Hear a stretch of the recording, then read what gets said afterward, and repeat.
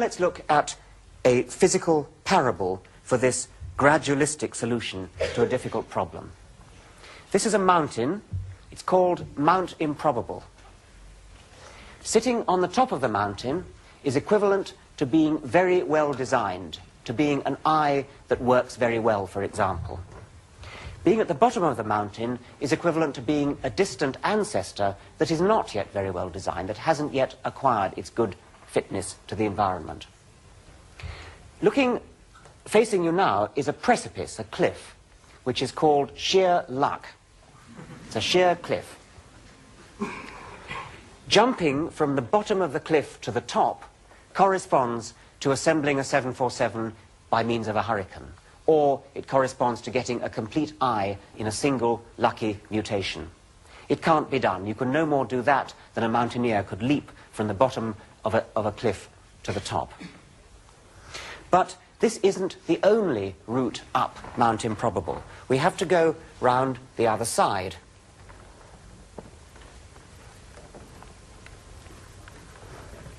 And you'll notice that round here is a gradual, sloping path, steadily inching its way up the mountain. And if you follow it round, you'll find that even though some bits of it are a little bit steep, you can get from the bottom to the top without ever having to jump up a step. It's a gradual, inch-by-inch path up. Anybody who didn't know about the ramp evolution, which is what that's called, would, if they saw an animal perched on the top, a beautifully designed animal, and only saw the cliff, they would assume that it had to be the result of a miracle. Richard Dawkins, the famous Oxford evolutionary biologist, has illustrated how the Darwinian mechanism works using a metaphor he calls climbing Mount Improbable. From the front side, the mountain is a sheer cliff that could never be scaled in one giant leap. For Dawkins, this represents the impossibility of creating a complex animal by chance alone. Yet Dawkins also envisioned an alternative route up the backside of Mount Improbable, a long, gradually sloping trail of small steps leading all the way to the summit. According to Dawkins, that's how you'd climb the mountain, and that's also how you'd build a Cambrian animal, one small step at a time. What chance alone can't accomplish in one blind leap, natural selection can accomplish through the cumulative effect of many small incremental steps. In theory, each step corresponds to a small unit of biological change, a new gene and its protein product. But new mutations and natural selection have a reasonable chance of producing even one protein in the time available. Since 1992, molecular biologist Doug X has examined this question. There's a story that's being told, and there's an appeal in the case of Darwinism to random mutation and natural selection as being, in vague terms, the mechanism. But if you look at the detail, what kind of mutation can accomplish these transitions? And there, it's important to realize that the one area where we can really nail this down is at the single protein level, where you can actually measure it. And if you look at protein structures, to get a substantially new protein fold is prohibitively difficult. Each of the thousands of different proteins in nature is actually a chain made from a specific combination of 20 different amino acids. The sequential order of these chemical building blocks is crucial, for if they are arranged correctly, the chain folds into a functioning three-dimensional molecule. But if the amino acids are incorrectly assembled, no protein will form.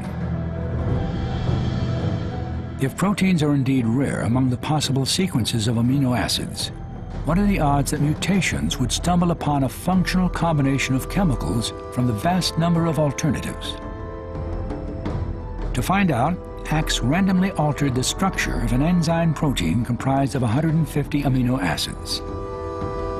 You've got the protein 150 amino acids long, then you've got 20 to the 150th power possible ways of arranging the amino acids. Out of all those possibilities, how many are functional and how many are gibberish?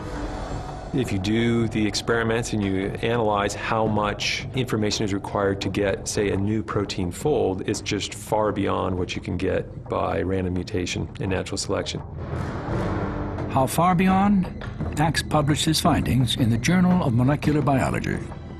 He determined that among all the possible amino acid combinations, the probability of generating just one short protein by mutation is roughly 1 in 10 to the 74th power, or 1 chance in 100 trillion, trillion, trillion, trillion, trillion, trillion. To put that in context, there's only 10 to the 65 atoms in the entire galaxy. So to build a new functional protein by selection and mutation within the time allowed for the Cambrian explosion, what you're essentially having to do is equivalent to a blindfolded man looking throughout the entire galaxy for one marked atom.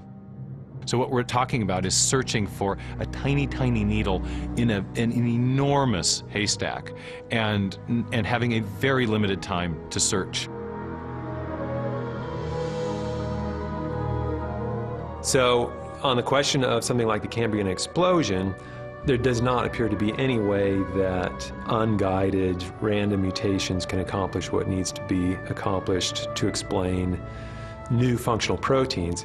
And certainly by extension, wherever in the history of life you would need to have multiple new protein folds, the probabilities multiply. So there's no reason to think that this is plausible.